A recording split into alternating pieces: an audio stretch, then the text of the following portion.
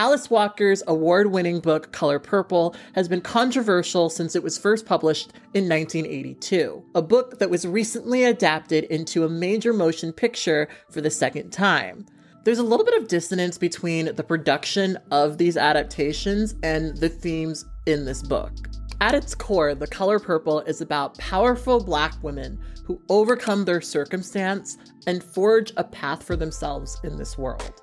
But in both adaptations, Alice Walker's work has been minimized in order to essentially make a profit.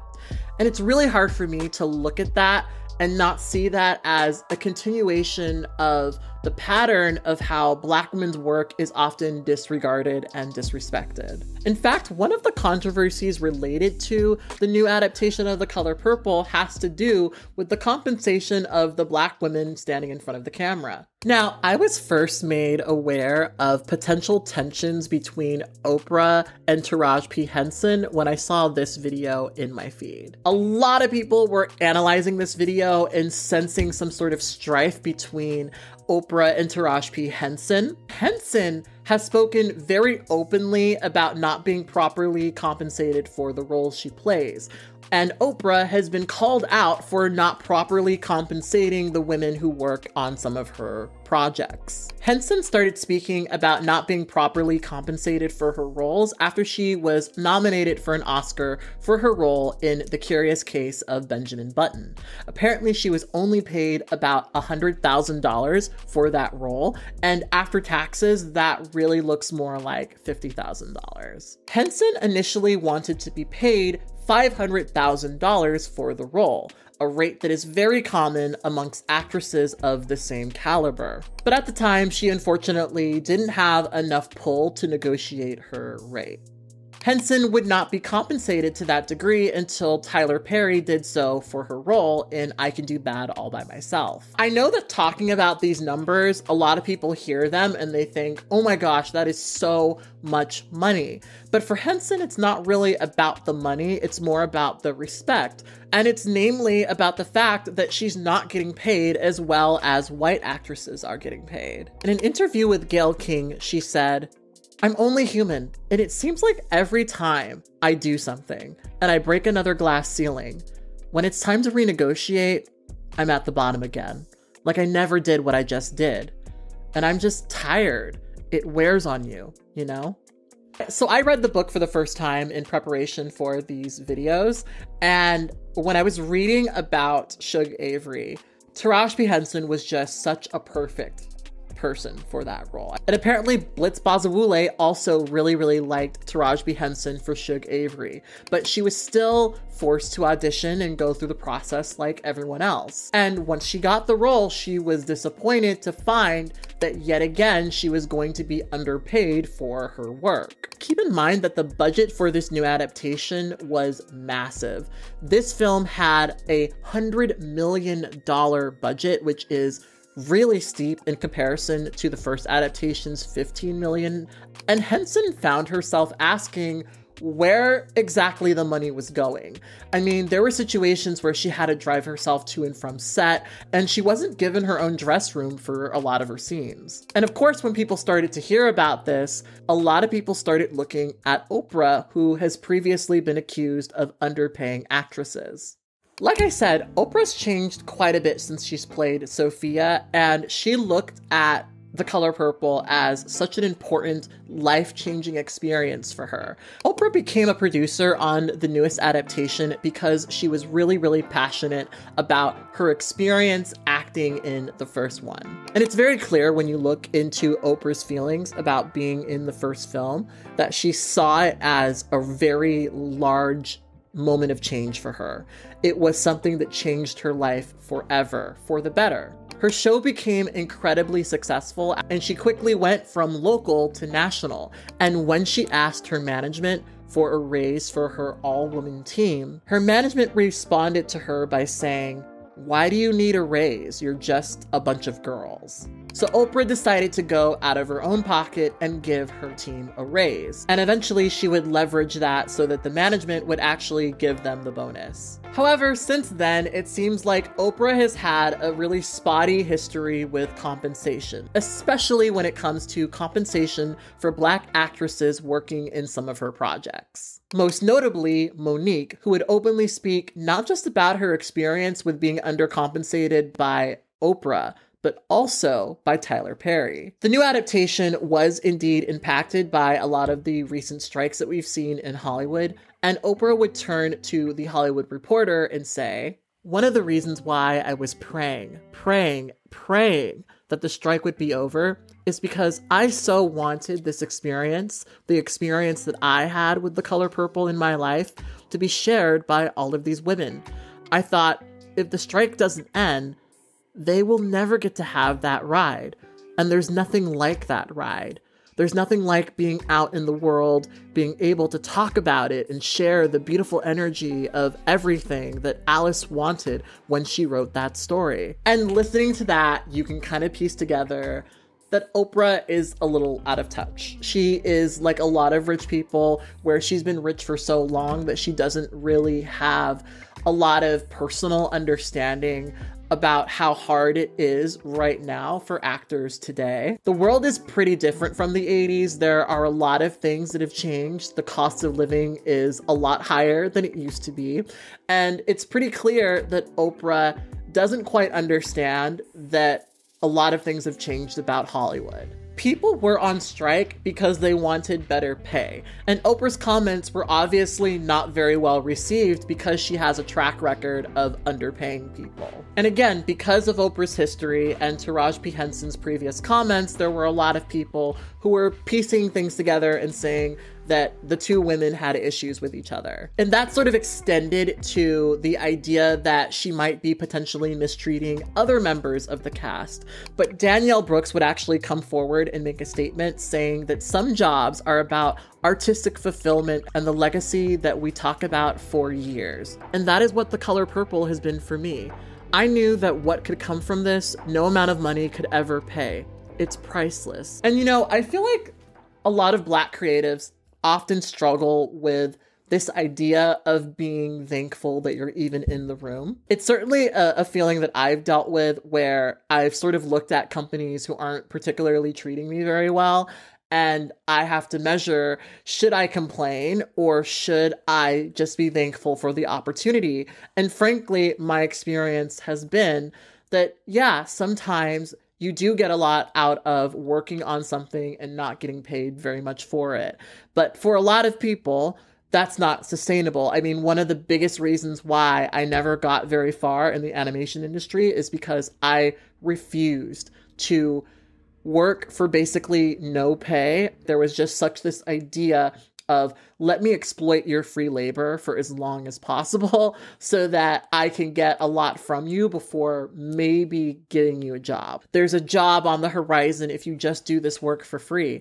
And I'm kind of thankful that I never really did that, though I will say there are definitely times, and I'm kind of in a phase like this right now, where I wish I could have jumped into some maybe not high paid, but very exciting job opportunities. And like I said, I'm kind of open to doing that more so now. I also think an interesting point to bring up when we talk about compensation for the films is that Steven Spielberg actually decided, kind of because he was a white man, if we're being honest, that he would not make more than the guild minimum working on the film because he wanted to stay within the $15 million budget, right? So there sort of is this general spirit around The Color Purple of people accepting less pay because the story is so important. But all that aside, Taraji P Henson would actually come out and clarify that she has no issues with Oprah, saying, "Miss Oprah has been nothing less than a steady and solid beacon of light to all of the cast of The Color Purple. She has provided encouragement, guidance, and unwavering support to us all. She told me personally to reach out to her for anything I needed, and I did.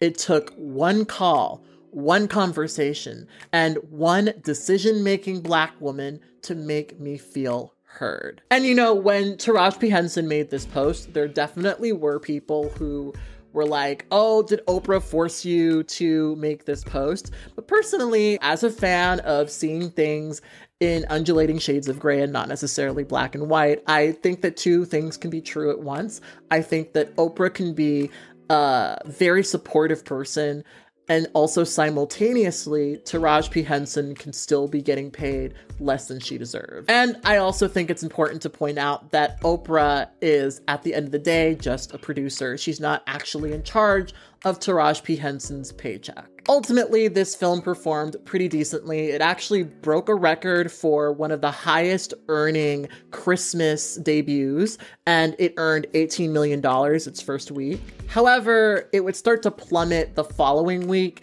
and some people are saying for that reason that the newest adaptation is a flop. But contrary to what a lot of people were saying about not needing this new adaptation, the newest adaptation is actually more highly rated on Rotten Tomatoes than the first adaptation. And to be honest, most of the people that I've spoken to who have seen the film, most of the Black people that I've spoken to who have seen the film, seem to really like it. And Alice Walker was very happy with the fact that Suge and Celie's relationship is far more explicit in the new adaptation, saying, I really love it that audiences have to take away the reality that Suge and Celie became lovers, because I think that we really needed help there. We really needed to see that love is love.